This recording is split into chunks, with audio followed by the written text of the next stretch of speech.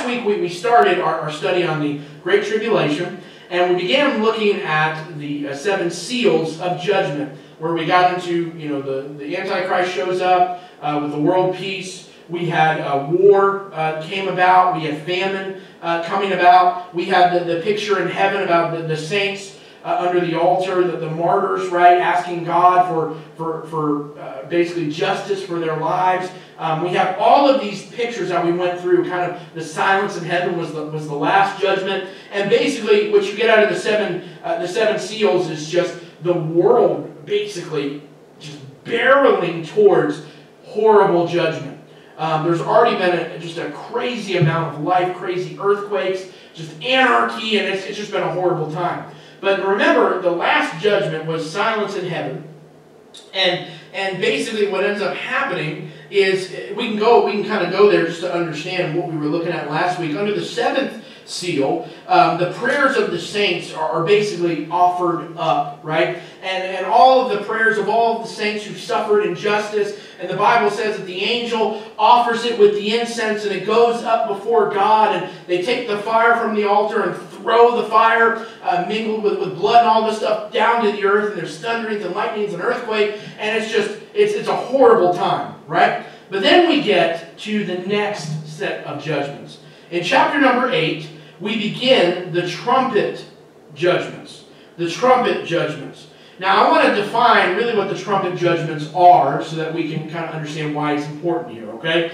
Trumpets in the Bible were appointed for calling as an alarm or for public notification. Trumpets were blown in days of celebration, okay? They were used to gather everyone for war, but they were also used to advise, hey, take warning, something is happening, right? Alert in the camp, blow the trumpets, okay? And when you study these 7 trumpets, okay, you have something very interesting here. You have the first 4 trumpets, which are horrible, okay? But then you have the last 3 trumpets, okay? So there's 7 in total, 4 are bad, but then the last 3 are different from the first 4. They're called the woe judgments, or the woe trumpets. Because when we think about woe, it means that things are really getting horrible. Like, it's just progressing worse and worse, okay? So, we're going to get into this tonight. Let's have just an opening word of prayer, and we'll kind of jump into our Bible study. All right, let's pray. Father, we ask you to be with us tonight, God, that you would give us the wisdom and the help that we need.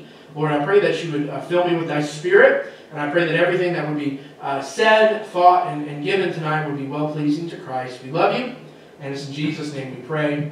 Amen. Amen. So let's take our Bibles tonight and go to Revelation chapter number 8, please.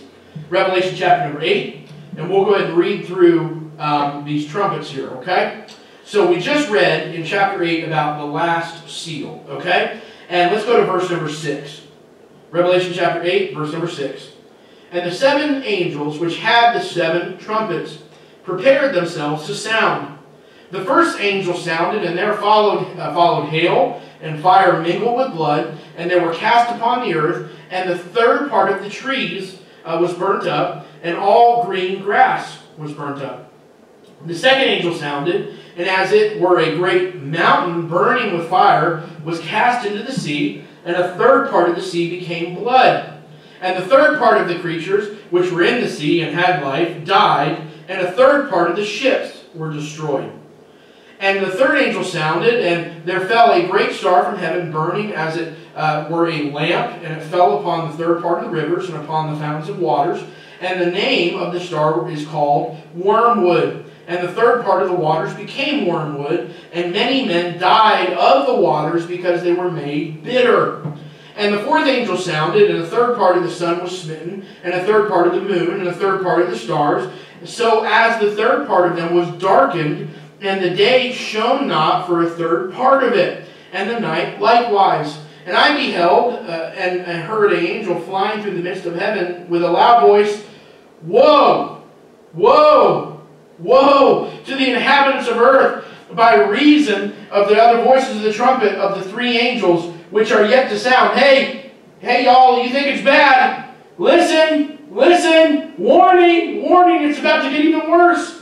Go to chapter number 9. And the fifth angel sounded, and I saw a star fall from heaven to the earth, and to him was given the key of the bottomless pit. And he opened the bottomless pit, and there arose a smoke out of the pit, as the smoke of the great furnace, and the sun and the air were darkened by reason of the smoke of the pit. And there came out of the smoke locusts upon the earth, and unto them was given power, as the scorpions of the earth have power. That's to sting, right? And it was commanded them that they should not hurt the grass of the earth, neither any green thing, neither any tree, but only those men which have not the seal of God on their foreheads. And to them was given that they should not kill men, but that they should be tormented 5 months, and their torment was as the torment of a scorpion when it striketh a man. And in those days men shall seek death, and shall not find it, and shall desire to die, and death shall flee from them. And the shapes of the locusts were like unto horses prepared unto battle, and on their heads were as it were a crown of gold, and their faces were as the faces of men. And they had hair as the hair of women, and their teeth were as the teeth of lions. And they had breastplates as it were breastplates of iron, and the sound of their winging was as the sound of chariots of many horses running to battle. And they had tails like unto scorpions, and there were stings in their tails, and their power was to hurt men 5 months. And they had a king over them, which was the angel of the bottomless pit, whose name in the Hebrew tongue is Abaddon, but in the Greek tongue hath his name Apollyon, and that means destruction or destroyer. One woe is past, and behold, there come 2 woes more hereafter. And the sixth angel sounded, and I heard a voice from the 4 horns of the golden altar which is before God, saying to the sixth angel which had the trumpet, Loose the 4 angels which are bound in the great river Euphrates. And the 4 angels were loosed, which were prepared for an hour, and a day, and a month, and a year, for to slay the 3rd part of men. And the number of the army of the horsemen were 200,000, and I heard the number of them. And thus I saw the horses of the vision, and them that sat on them, having breastplates of fire, and jacob and brimstone, and the heads of the horses were as the heads of lions, and out of their mouths issued fire and smoke and brimstone. And by these there was a 3rd part of the men killed by fire and by smoke and by the brimstone which issued out of their mouths. For their power was in their mouth and in their tails, and in their tails were like unto serpents, and had heads with them, and with them they do hurt. And the rest of the men which were not killed by the plagues yet repented not for the works which their hands, that they should not worship devils and idols of gold and silver and brass and stone and of wood, which neither can see, nor hear, nor walk. Neither repented they of their murders, nor of their sorceries, nor of their fornication, nor of their thefts. And then you get into this chapter 10 where it talks about the little book, and then you get into the 2 witnesses here, and then you get to verse number 15 of chapter number 11, if you'll flip over there. This is the 7th trumpet, okay? And the 7th angel sounded, and there were great voices in heaven, saying, The kingdoms of this world are become the kingdoms of our Lord, and of his Christ, and shall reign forever and ever. And the 24 elders which sat before God on their seats fell upon their faces and worshipped God, saying, We give thee thanks, O Lord God Almighty, which art and wast and hast to come, because thou hast taken to thee thy great power and hast reigned. And the nations were angry, and thy wrath is come, the time of the dead, that they should be judged, and that thou shouldest give reward unto thy servants, the prophets, and to the saints, and to them that fear thy name, small and great, and shouldest destroy them which destroy the earth. And the temple of God was opened in heaven, and there was seen in his temple the ark of his testament, and there were lightnings and voices and thunderings, and earthquake and a great hail. So the 7 trumpets. The 7 trumpets. What do the 7 trumpets signify in the way of judgments? Now, things have been bad. Things are getting worse. Like I said, it's progressing in God's anger and God's judgment, okay? The first trumpet, when we get into Revelation chapter 8, verse number 6, we learn that God starts off destroying the third part of the trees. Green grass, burned all by fiery hail. That's a third part. That's a lot of land, okay? You know, when you think about this, this is a time, we just read about God's people have offered up their prayers for justice. And it seems that many of them, like we said last week, died not seeing justice on this earth. They died as innocent lambs to the slaughter, right? They died as offerings poured out before the Lord. But we just read how the angel has offered their prayers, right, to God. And it's interesting here that these people who prayed for justice and resolution from this wicked world, these people who have died not seeing their prayers for justice met, are now seeing their prayers that they lifted towards God are touched by fire in the altar of heaven. These prayers have been thrown back down to earth. We have hail mixed with blood from heaven falling upon the heads of the wicked, and they start to burn up the earth's vegetation as a judgment on it. You know, some people think that John is seeing some type of nuclear fallout from these visions here. I don't know. I don't believe that. I believe these are special signs in the heaven to show people, hey, God is really, really upset. You need to repent. And notice they don't repent, right? That's that first trumpet. The second trumpet, in Revelation chapter 8, verses 8 and 9, God continues to rain His judgment from heaven. I believe He sends an asteroid. The Bible tells us that a third part of the sea becomes blood, killing all aquatic life and destroying many, many ships. The shipping industry, if you will, is basically tanked, if I can use that pun, okay? They're done, okay? And what I found is, if it's an asteroid that causes this ecological worldwide disaster, come to find out, scientists believe that a worldwide ecological disaster has happened before.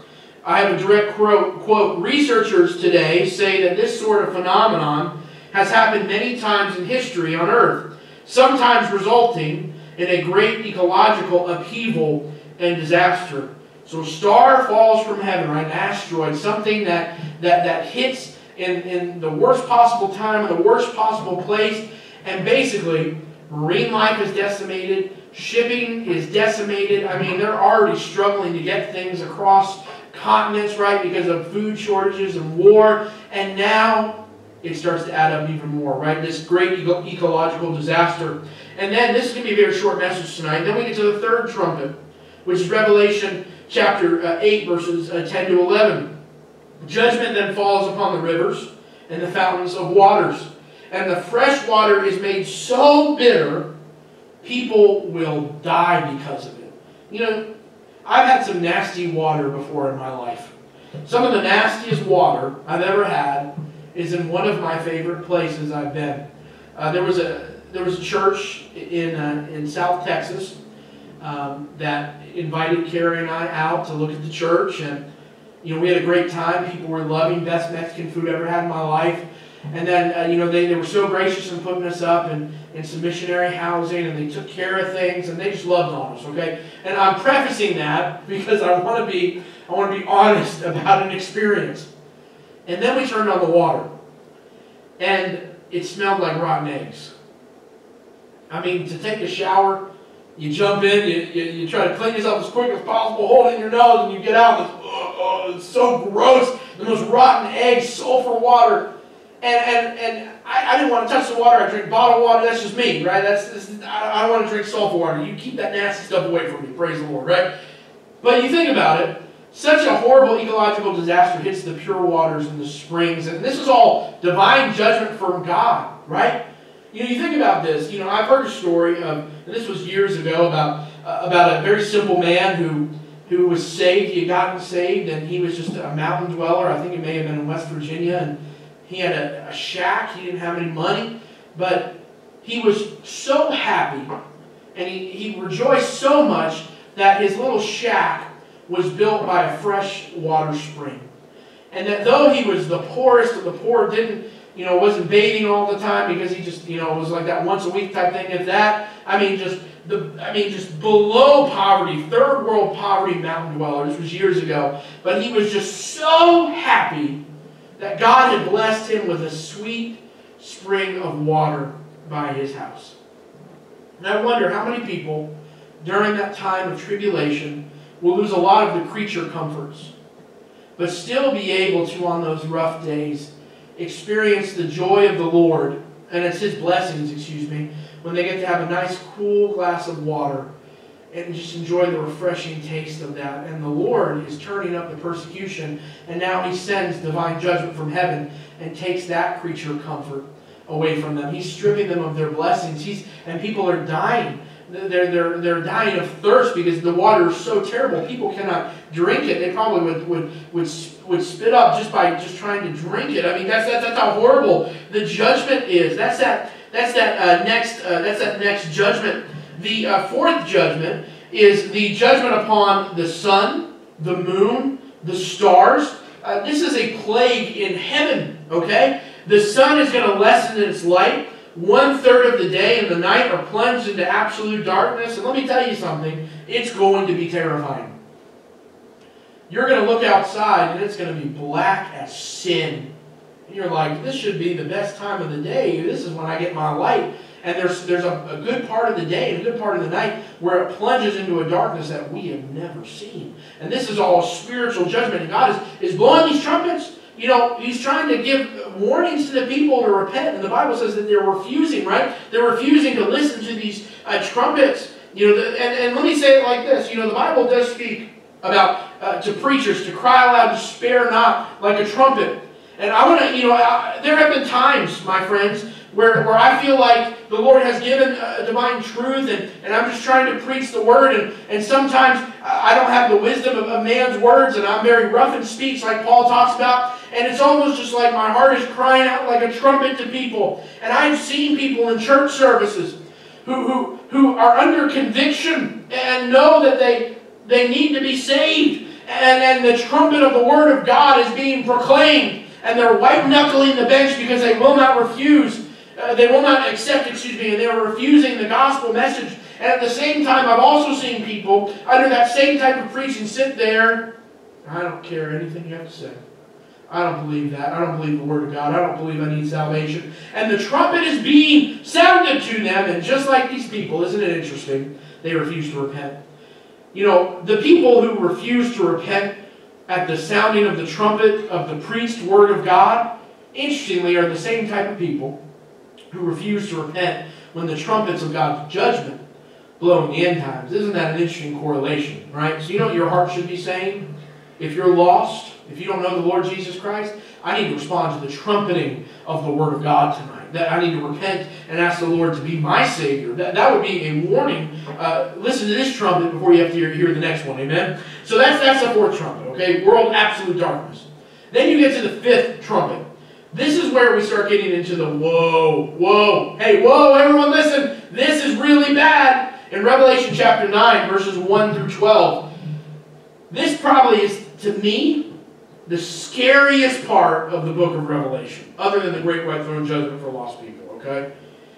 The idea is hellish creatures are loosed to torment the wicked for 5 months. The Bible says that people will try to kill themselves, but they will not die. Death will actually flee from them.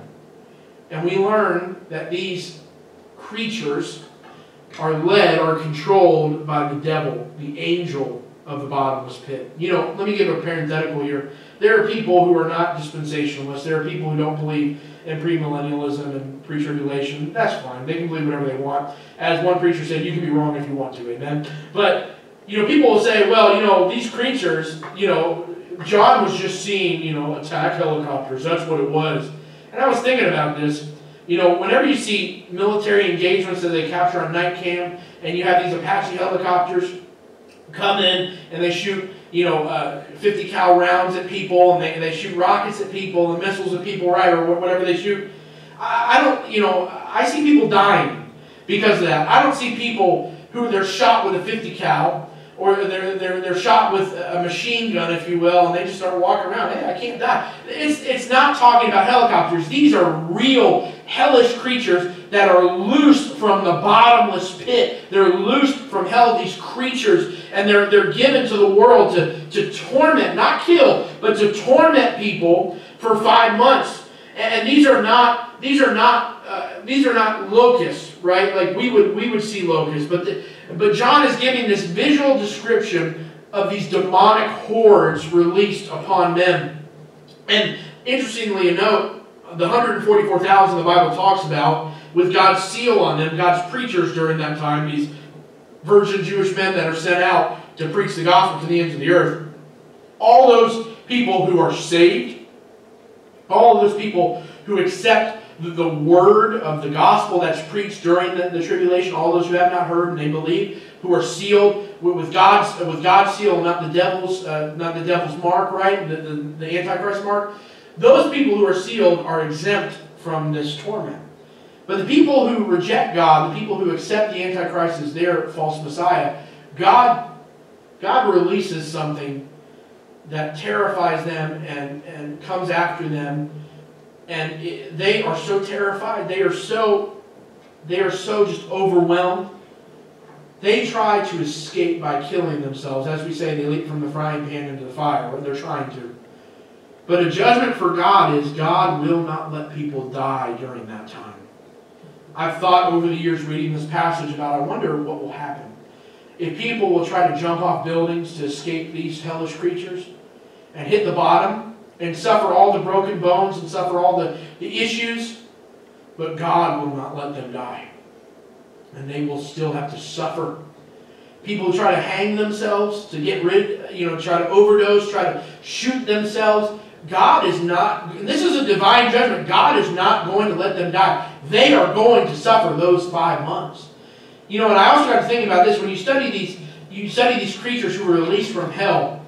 The Bible does say in Isaiah that hell from beneath thee is moved. The dead, I think it says that the dead are moved to greet thee. I forget the exact verbiage in the scriptures, but I've heard stories of people who, from preachers, and I've read, there's a book called Last Words of Saints and Sinners, of people who do not know the Lord, who have died, and who have screamed, who have sat up in bed screaming as they died, as things coming to get them.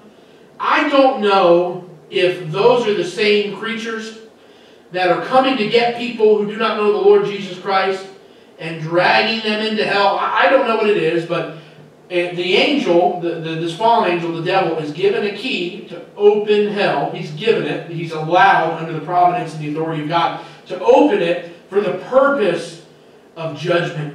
For the purpose of judgment. What a scary... And then no wonder the angel went around saying, whoa, whoa, whoa, hey, y'all need to listen, right?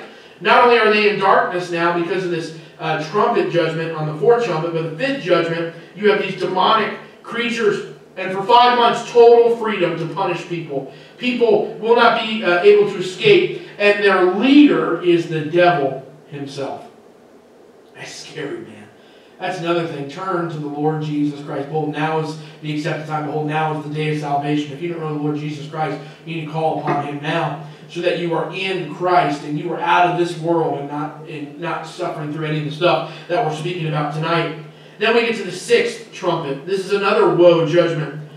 The Bible talks about 4 bound angels or demons, I believe, that are loosed from the Euphrates to kill a third part of the men on earth. A lot of people believe this also can be referred to as a great army that is turned loose on the earth with destructive force. What's interesting is if you study the Euphrates and the area around that, you find a couple of interesting things out of the book of Genesis. You find that around Euphrates, you have the first murder. That's Genesis chapter number, you have the first sin, excuse me. That's Genesis chapter 2. You have the first murder in Genesis chapter 4:16. You have the first organized result against God in Genesis 11. You have the first war. You have the first dictatorship. That's Genesis 14, Genesis 10. And I find it interesting that there are 4 demons bound there to limit their power right now. I've heard some people say that these angels are probably angels associated with the time of Noah and going about and producing, going with the unsaved women of that time and producing giants in the air, in the land? I don't know, but I know that there are angels, demons, if you will, that are bound in the Euphrates for a certain time, a certain day, a certain hour, to be released, to basically be given great power to kill a huge number of the remaining population on the earth. That's the 6th trumpet so far. And then we get to the 7th trumpet. This is kind of awesome. Okay, you go to Revelation 15, or 11, excuse me. And this is a trumpet which is announcing the return of the Lord Jesus Christ and the significant subsequent destruction of all hostile powers at the conclusion of the Armageddon campaign. So basically, nothing happens on the earth. This is a trumpet announcing the end of the age of the Gentiles, the time of the Gentiles.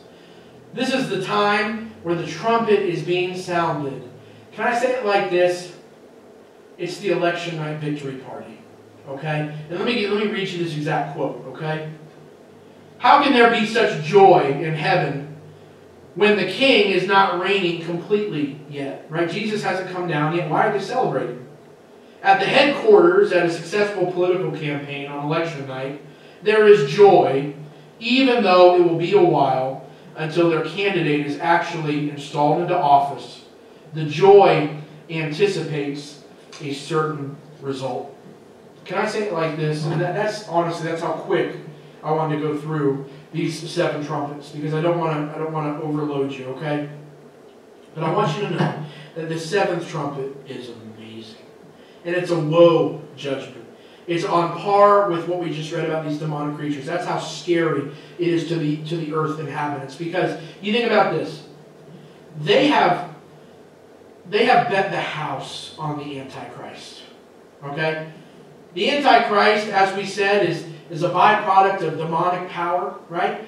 He is a cheap knockoff of the Lord Jesus Christ. The devil is not only a corrupter, but he's a counterfeiter. The Bible, we learned, the Antichrist is a poor man's Lord Jesus, okay? He comes in on a white horse, trying to be like the Lord Jesus, right? Who comes later on a white horse.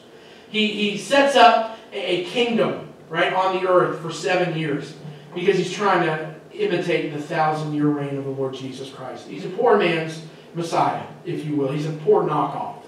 He has a false prophet who goes about announcing and preparing his way. False prophet is either a poor John the Baptist knockoff or a poor representation of the disciples. Either way, he has set up this kingdom, and the people of the earth have refused to repent, and they've said, who is like the beast? Who can make war with him? They've cast everything. They've bet the house, if you will. They've mortgaged their home 4 times trying to bet it all on the Lord Jesus' enemy, the Antichrist. And then the trumpet sounds. And I believe the earth is allowed, if you will, that the punishment is they can hear the victory celebration. And they can hear it's coming.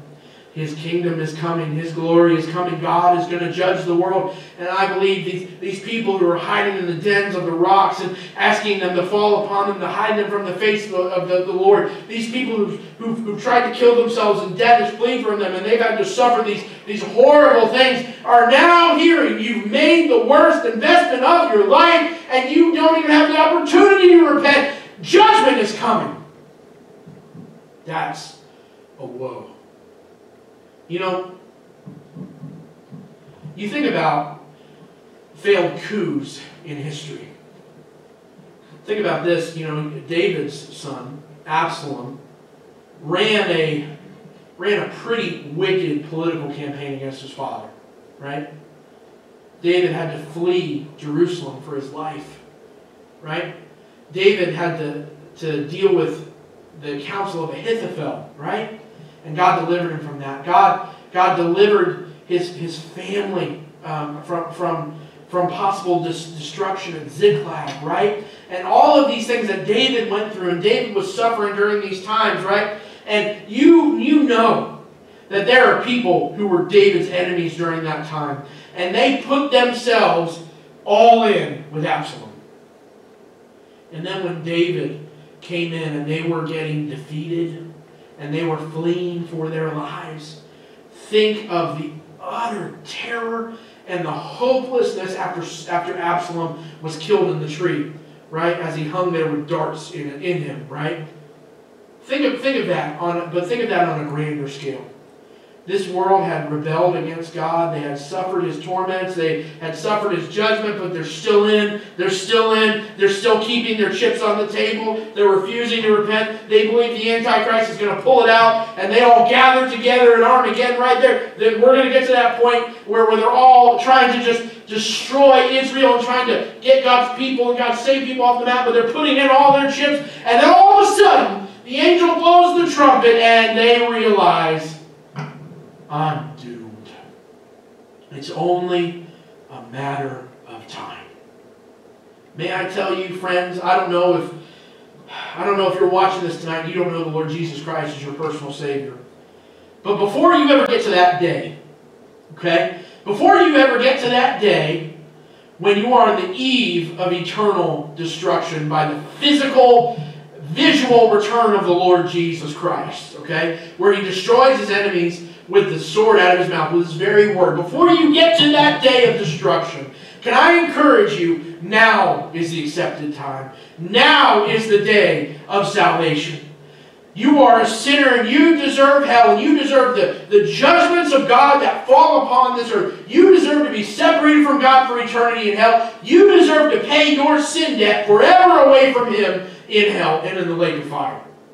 But the Lord Jesus Christ came because He loved you, and the Father gave Him because He loved you, so that He could die in your place as your sin offering, die as a curse for you, die to pay your sin debt, and reconcile you between God and between man and God, if you will. And God was able to satisfy that debt through the death of His Son, and He raised the Lord Jesus Christ from the dead so that we could have life eternal, and our life could be in His resurrection life. If you come to the Lord Jesus Christ just as you are, as a sinner, doomed with no hope, casting yourself on the only hope that you have in eternity, which is the death and the burial and the resurrection and ascension of the Lord Jesus Christ, and ask Him to save you, He will save you and baptize you into Himself. You will never leave His presence. You will be in Jesus Christ forever. You can have hope of eternal life. And you can know that you are not appointed unto wrath. 1 Thessalonians 5 tells us. You will miss the wrath of God. Can I tell you why Christians are not appointed unto a day of wrath? Because in the Lord Jesus Christ, He took all of our wrath. In the Lord Jesus Christ, He took all of our sin. He took all of our hell. He took all of our separation. And in the Lord Jesus Christ, when I came to Him and I believed on Him for my salvation, not only was my sin debt sent away and forgiven and cast behind God's backs, separated as far as the east is from the west, if you will, but now I can have peace with God. And I can have access into His presence through the Lord Jesus Christ. You need the Lord Jesus Christ if you're unsaved tonight. But I warn you, if the Holy Spirit of God is drawing you tonight and saying, you know what? That's you. You're unsaved. You need to be saved. It's all been mental to you. You know Jesus exists, but He's never been yours personally. Then I call on you to repent of your sin and call upon the Lord Jesus Christ to save you in childlike faith. Believe on Him now. Believe on Him now. Because if you don't, one of these days, literally, you're going to go from the frying pan into the fire. What's God doing in your heart, Christian? I want to encourage you tonight, again, when we read these things, we will be with the Lord Jesus Christ, and so shall we ever be with the Lord. The Bible tells us in 1 Thessalonians chapter number 4, we will be with Him forever. We will miss not only hell, but we will miss the judgments of this world, and we shall forever be with Him. May the Lord encourage you and strengthen you tonight. And may I say, there's still more judgments to come. Now you think about this, and I'm done. They've gone through a lot, these people on the earth. But they have so hardened their hearts toward the Lord Jesus Christ, nothing can get them to repent. Nothing can get them to believe. They're so far gone. And the Bible tells us in 2 Thessalonians that because they didn't want to believe the truth, God gave them over to this lie and let them believe a lie of the Antichrist. If you're unsaved tonight, and you have that sensitive heart where the Spirit is working in it and it feels tender and you're convicted, respond now. Believe on Him now. Don't wait until you keep saying no and keep hardening your heart till you get to a point where finally God doesn't even come around to convict you anymore. And now you are forever remaining appointed unto wrath. And what we read of tonight is your fate if you live long enough in the coming days, I believe, for the Great Tribulation. Let's have a word of prayer. Father, we love you. Thank you for your time where we can study and just go over Revelation and see what is remaining for those who do not know Christ, and Lord, what will be missed by those in Christ. Father, we love you. We ask that you would be with those who listened with us tonight, and I pray that you bless them. And if there be anybody here tonight listening under the sound of my voice who does not know Christ as their Savior, I pray that they would repent of their sins and come to the Lord Jesus Christ in childlike faith, asking Him to save you. Father, strengthen thy church. Build us and just encourage us and renew us for the day ahead. We love you, and it's in Jesus' name we pray. Amen. Thank you so much for your time and your patience. Join us next week on Sunday. We'll be studying more judgments. There's more to come, and it gets pretty crazy. So God bless you. You have a great night.